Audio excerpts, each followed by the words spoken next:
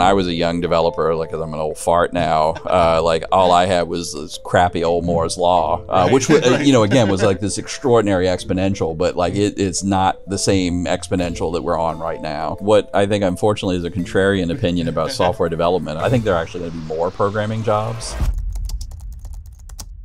AI has so quickly become an important part of our society, and as is usually the case with lightning fast technological advancements, there's been a decent amount of pushback. And a big chunk of that pushback is something we've touched on in previous videos, and it's the way AI seems to be taking all the fun stuff, art, writing, content creation. It's working in a space that mimics a lot of what we do because there were so many examples to draw from when teaching these models. But the real promise of AI was supposed to be in its ability to take the tedious tasks that we didn't really want to be doing off our plates. It doesn't quite feel like we're there yet, but it also doesn't feel like we're so far away. And that's because more and more we're seeing the focus being placed on AI agents and improving them to the point where they can anticipate our needs rather than relying on our prompts. This will be another game changer. And to help us visualize this, I got to sit down with Kevin Scott, the CTO of Microsoft, to get a clearer understanding of what's going on with the technology and when we will see those benefits we've all been looking for.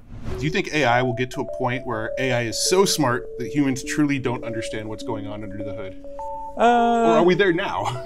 Well, look, I think in certain ways we are, although I don't think that that's any different from some other like really complicated systems that we built, or like, you know, honestly, a bunch of complicated phenomena that we don't quite understand. So in my mind, like, technology is always about like, is there a path to being able to debug it when it doesn't behave the way that you want it to behave? And I think there are an increasingly good set of tools that we're developing to try to, you know, be able to characterize the performance of really complicated AI systems and to debug them when they, you know, aren't doing what you intended them to do. We've been talking for years and years and years about full stack developers, or you know, developers who can understand systems from top to bottom, and I think you still need that a lot. Like, you know, you will be more successful as a developer in the age of agentic AI, like in this era where you're using AI to do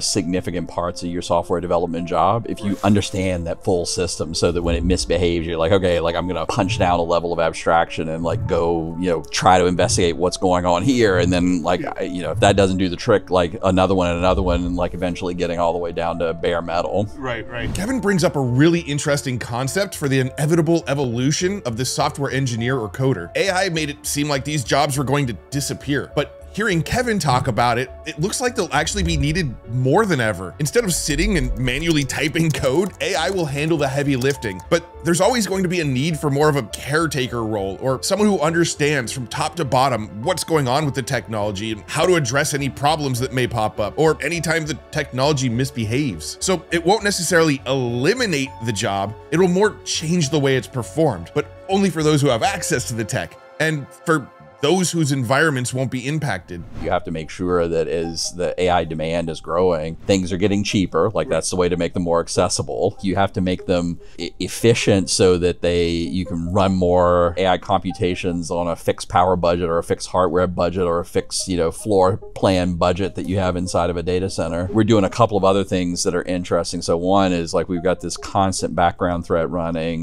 trying to figure out whether or not there are these sort of disruptive efficiency breakthroughs. So like the transformer, for instance, which is the foundational technology that all of these modern large language model AIs are built on now, was like, one way to think about it is like, it was a disruptive increase in the capability of the systems, but it was also a disruptive increase in the efficiency of systems. We're doing a bunch of basic computer science AI research on trying to find what those next disruptive things might be. That's the key here. It's almost the holy grail of how AI accessibility can become universal, while also ensuring that any negative environmental impacts can be mitigated. It's all about efficiency, and it's something that's defined AI's progress so far. As we've seen huge leaps in the improvement of the technology, so have we developed ways of making it more efficient. Efficiency allows it to use less energy, and it allows the hardware to become less expensive, with the ultimate goal being that we will one day soon be able to host the most powerful AI models locally on our personal devices. We're trying to help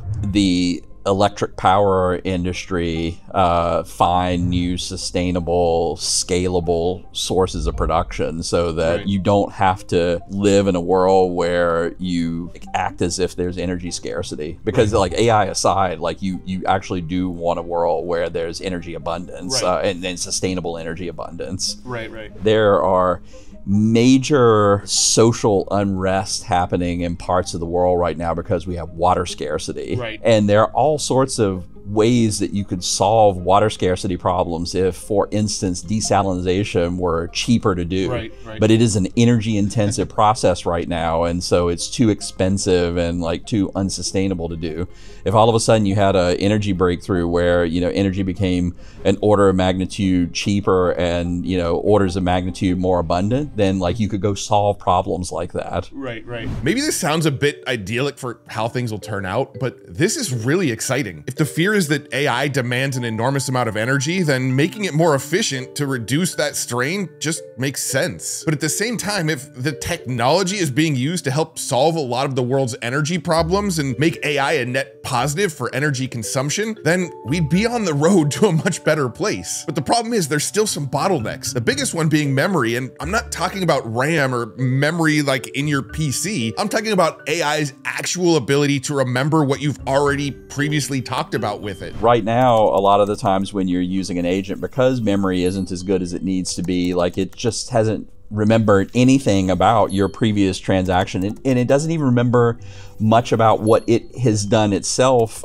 in taking a sequence of actions to go solve a problem, which is kind of crazy. And so you spend a bunch of time like rebuilding state inside of these agents that you shouldn't have to if memory was functioning well. If you think about how your memory and my memory work, we have pretty good precision and recall, but it's not pretty good one-shot precision and recall. So if you ask me to go remember something that happened 5 years ago, I am not going to be able to, just like that, tell you exactly you know, what that recollection is from.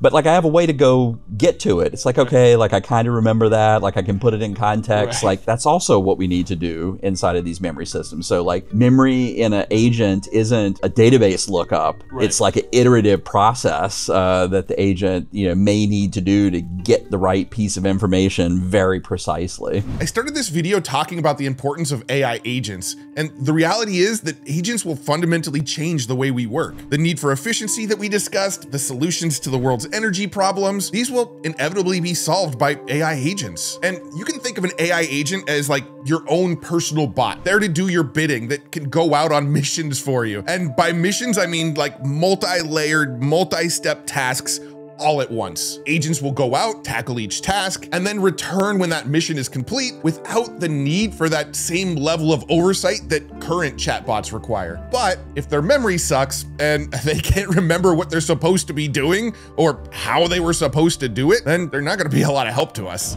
I have no memory of this place.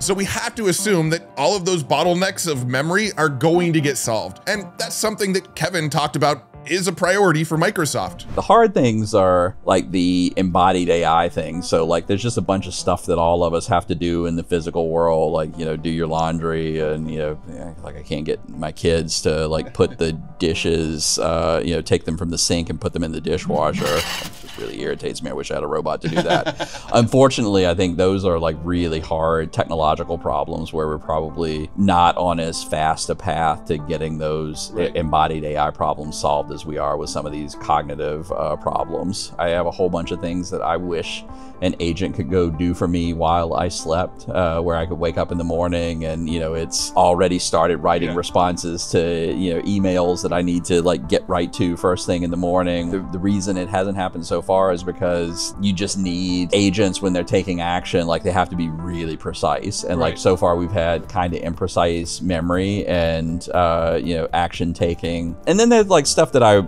hope for, and they're just choices that we make as society, whether or not we get them. They're not technical barriers. So I wish that medical diagnostics were more available to people everywhere over the next year. That like folks like my mom who lives in rural Central Virginia, and she may not have access to the same diagnostic medicine that I have access to living in Silicon Valley. Like I wish these AI systems, which are already like right now plenty good enough to help give a real boost to people living in rural Central Virginia where my mom lives. Like I wish like we would get to more adoption of that. And right here, we get a glimpse of the utopia that AI promises. A world where we don't have to do the dishes or the laundry, where our emails are written for us before we even need to worry about writing them, and where the sick are healed through advanced diagnostic and treatment technologies, all thanks to AI. But it really does feel like we're right on the edge of a knife, where it can go the way of the utopia and the ideal future we just described, or where those email writing AI agents have conversations without our knowledge and plot our eventual demise. But I like to be a glass half full kind of guy, and I think that things will turn out all right, in which case the healthcare applications of AI feel like a fundamental game changer. And it is something that we've explored in a past video that I did with Demis Hassabis, who echoed a lot of the same excitement. Well, it turns out that Demis isn't the only CEO who's hyping up the healthcare benefits of AI. I feel like what touches all of us is this challenge of, can we improve care and reduce cost?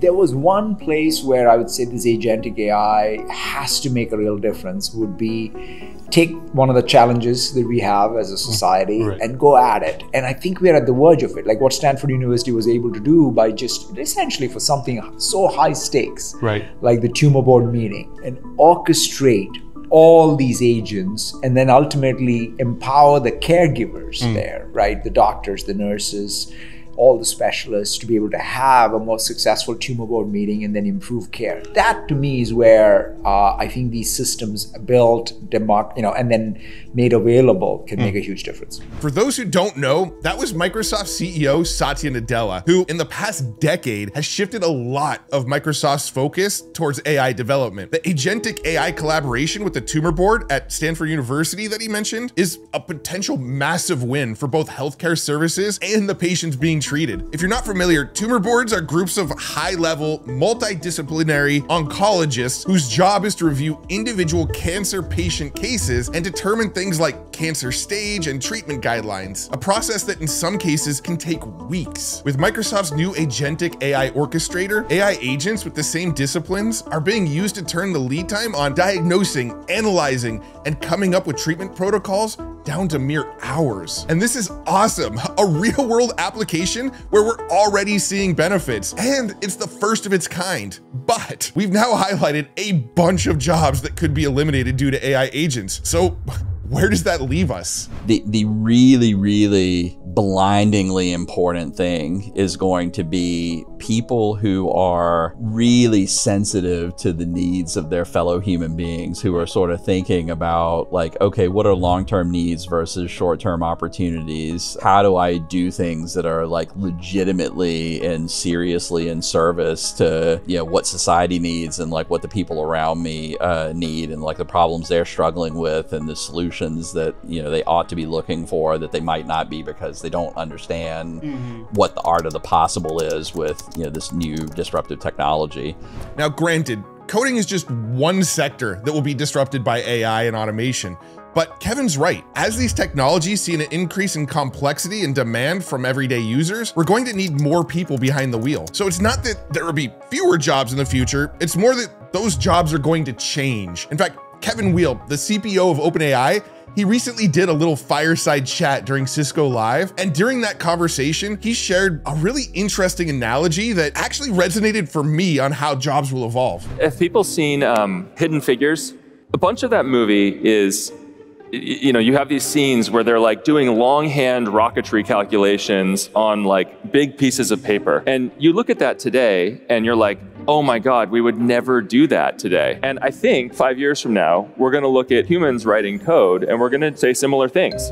We just probably wouldn't do that today. Computers are better than humans at writing code. But by the way, rocket scientists And rocket science is still a hugely important discipline. We still have lots of rocket scientists and they're really important. We're still going to have engineers. Engineering skills are still going to be super important. It's just going to be a very different world. And I think a much, faster, more efficient, we're going to be able to create more because of it. So I'm personally very optimistic. The thing that I'm really hoping for is like that we will have systems that are like reliably taking action on our behalf, that like we sort of have transitioned from this mode of, you are having to sit down with these tools synchronously and like have a session with them to like, you really do say, go sort this out for me. It is just going to be super interesting and fantastic, and we're going to discover a bunch of problems that we'll then have to go solve. And like that's what my talk will probably be like next year at Build, is like it will be immediately obvious like we've got a half a dozen like complicated things about what I just described that we're going to have to go sort out.